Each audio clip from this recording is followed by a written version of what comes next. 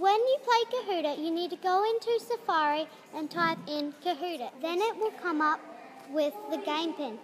The game pin is whatever numbers you have on the screen in front of you. Then you press enter. Then you type in your name, and your nickname is whatever your name is. Then you press go. When you answer the question correctly and fast, your name will be on the leaderboard. When you finished all the questions on the Kahoot, your iPad will come up with some stars and if you liked the Kahoot or not.